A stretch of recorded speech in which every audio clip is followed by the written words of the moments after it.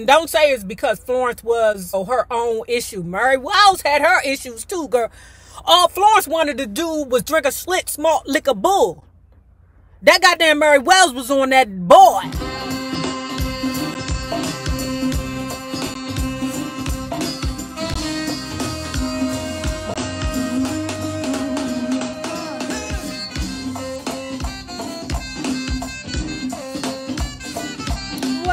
Hello there, love bugs. Hello there, Bellas. If you have not already done so, please remember to like, share the Facebook, subscribe, and visit uptopbeauty.com for, yes, Baba, these Miss Chi-Chi shades. They are back and in full effect. Remember, all shades at uptopbeauty.com are $20. And if you are not already a part of this book club, please hit the Patreon link below and or the join button here on the YouTube. And for a small monthly fee of $5, you babies, yes, you can be privy to all the shenanigans before the YouTube gets it, if the YouTube gets it. Now, let's continue talking about Miss Mary. Don't be mad at me about my fingernails, but I'm taking this off because y'all know we trying to save money here, because like I said, I'm going back home. To help Wells, the foundation publicly solicited contributions for Mary. Its existing grant program, a low-profile effort, had offered ailing artists $3,000 to $5,000 each, but Bruce Springsteen, a member of the organization's advisory board, immediately upped the ante. He gave the foundation's Mary Wells Fund a badly needed boost by donating $10,000 to it. Springsteen, usually discreet in such matters, announced his donation to the press, saying he wanted it publicized to encourage others to help Wells.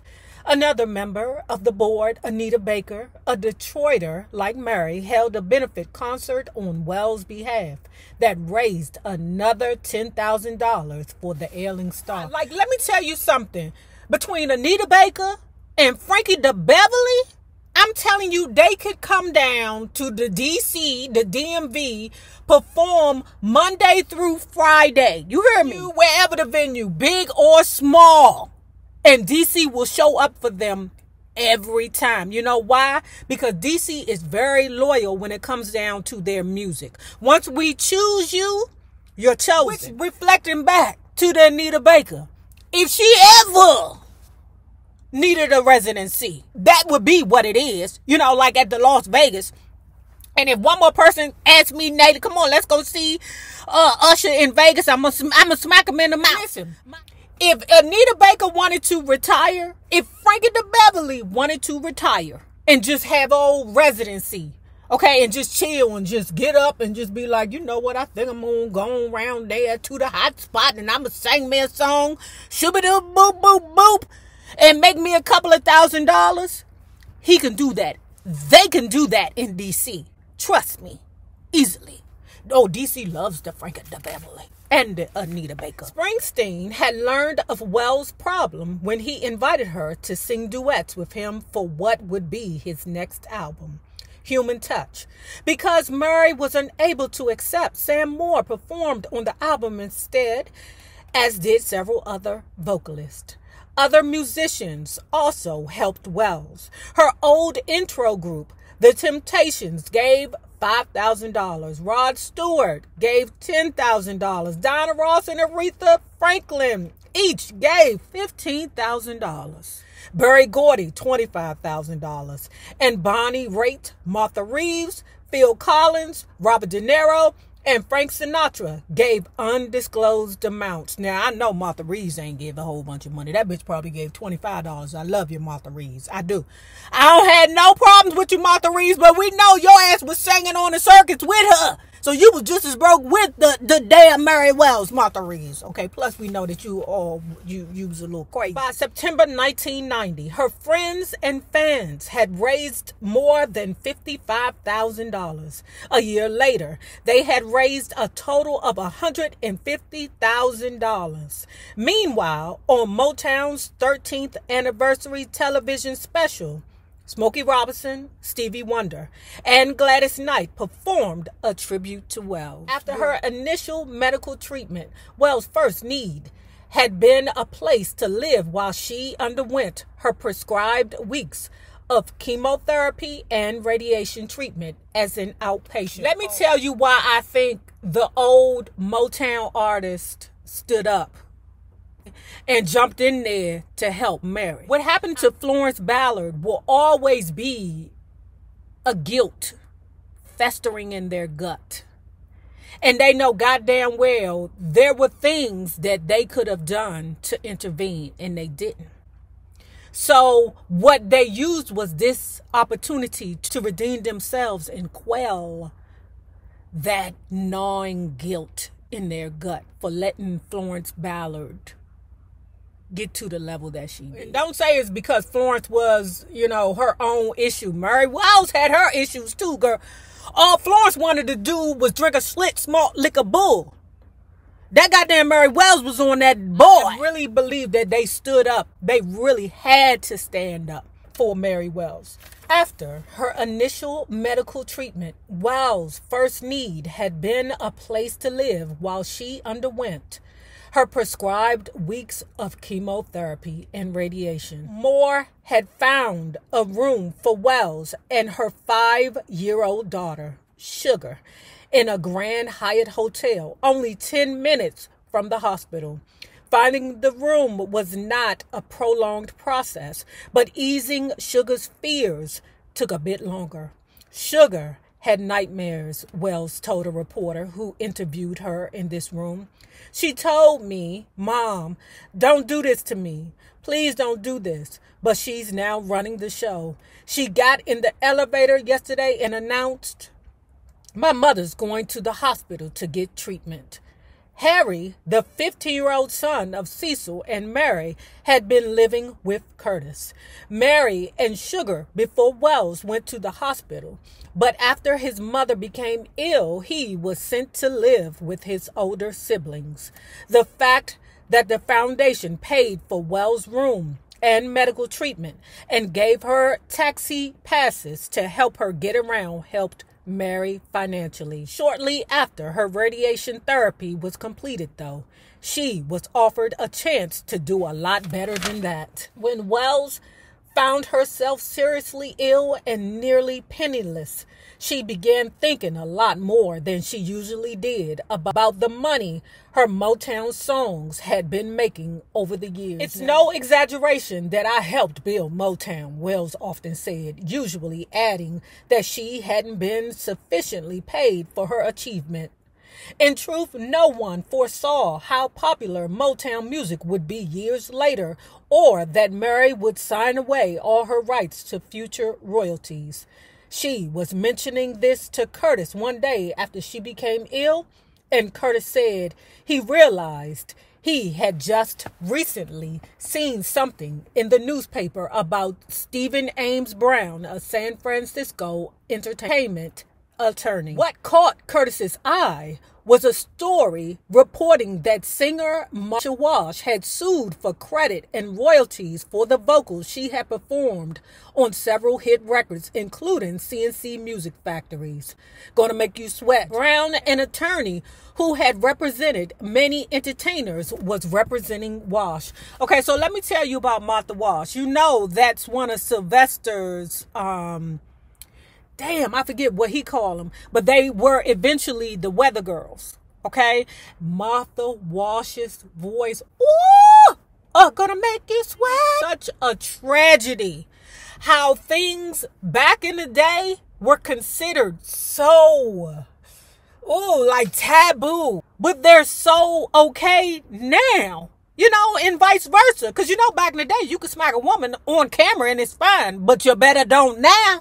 You better not. I was watching I Love Lucy the other day, and I was like, Ricky Ricardo is literally spanking Lucy on camera.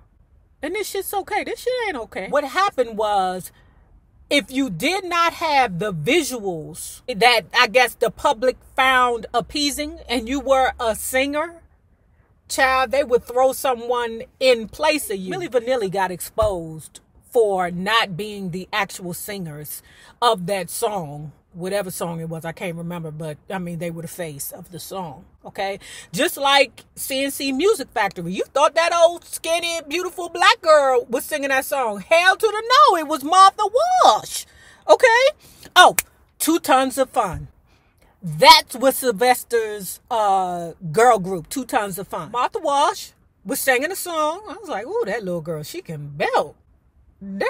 Womack suggested that because Wells could only whisper, he would call Brown and ask Brown to represent Wells in a suit against Motown for back royalties. Womack did so, and very soon afterward, Womack said Wells made a deal in which Brown would demand $100,000 in back royalties from Motown and keep $40,000 as his percentage.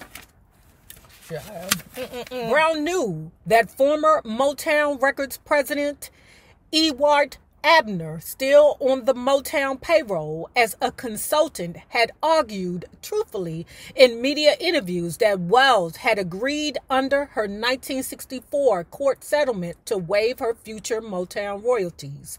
So Brown said he spent 3 days alone in his law office going over and over the documentation from the settlement, attempting to find a loophole. Finally, he realized that although Motown owned the right to her voice, the company had never demanded or received from Mary her written permission to use her photograph or her name on any recordings to be sold by Motown after she left the company. What? You say what? He added this to the suit, demanding another $100,000 plus for this offense. Brown said he then called up Gordy and said, feel free to continue selling Murray Wells records, but from now on, unless we come up to an agreement, you'll have to sell them without her picture or her name on them. This, he said, led to a quick monetary settlement. The amount was not disclosed. Let me tell you what the Barry Gordy said with his patty ass. Years later, Gordy indicated the depth of his annoyance with Wells' heavily publicized claims. Let me tell you about Murray Wells, he told the Cleveland Plan dealer sarcastically in 1994. She was sick in 1992. She was with Motown from 1960 to 1964. We got her many hits. No, she got you many hits. Motherfucker. She left in 1964 with a #1 hit. My guy. 20th Century Fox paid us a royalty to get her out of her contract with us. She went to 5 other companies. Then after 27 years, she didn't have any money. So now it's Barry the Gordy's fault? Well, nigga, she got you the most money. Wells was hopeful throughout her ordeal. In September 1990, while unable to speak at all and receiving daily intensive radiation therapy, she mouthed the words, "The doctors say I'll be all right," to a USA Today reporter. She then added in writing, "I'm going to beat this." As Claudette Robertson told Unsung, Murray truly hoped that there would be something they could do that would get her back to being the same Murray Wells with the same voice. Joyce Moore told USA Today that although Wells was very, very scared, she's confident that she'll be fine. But Mary's situation was wearing on her. She mouthed optimistic statements to many reporters, but confessed to one scribe, "I can't get used to this. You can't imagine how hard this is for me." During this time, she told Bergsman, "I would rather die natural or commit suicide than die of a disease like this." An apparently accidental snub lowered her spirits. When rap star MC Hammer gave a weekend concert in Los Angeles, he invited singer Janet Jackson, basketball star Magic Johnson, talk show host Arsenio Hall. Child, Arsenio was a very big deal then. Like how, you know, if you're a black person and you throw an event, you damn sure better invite the Obamas, okay? And if you can get Jay-Z and Beyonce there, I mean, goddamn, that would be even better. But back then, if you wanted the best of the best there, it would be Arsenio Hall. MC Hammer gave a weekend concert in Los Angeles. He invited singer Janet Jackson, basketball star Magic Johnson, talk show host Arsenio Hall, and Mary to visit him before the show. Jackson, Johnson, and Hall were admitted, but after Wells had waited 20 minutes, a security guard told her that no one else was welcomed to have an audience with Hammer, according to news accounts. Child. Ooh, could you imagine? Oh, that ninja would have been fired immediately. What? First of all, bitch, why do you not know who Mary Wells is? That's royalty. Wells said she was embarrassed and humiliated by the incident, which Hammer said he had been unaware of. He apologized and called the situation unfortunate, saying he highly respected Wells. Hammer said the offending guard was not his, since his personnel don't handle anybody that way. That's what the Hammer said. Don't handle anyone that way. And offered to fly Wells to one of his upcoming concerts as his special guest. But her daily treatments prevented her from taking him up on his offer. In February 1991, Wells got good news. Her doctors told her that the radiation therapy had eliminated the cancer. The development cheered her up immensely, and her appearance soon improved. Steve Bergsman said she once again became lustrous, pretty, and sexy. As her energy returned, Wells immediately told Joyce Moore that she would resume her career by lip-syncing to her old songs while her voice recovered. I mean, she should have been doing that. I mean, I know the audience. Sir, ma'am, please, them, they, audience.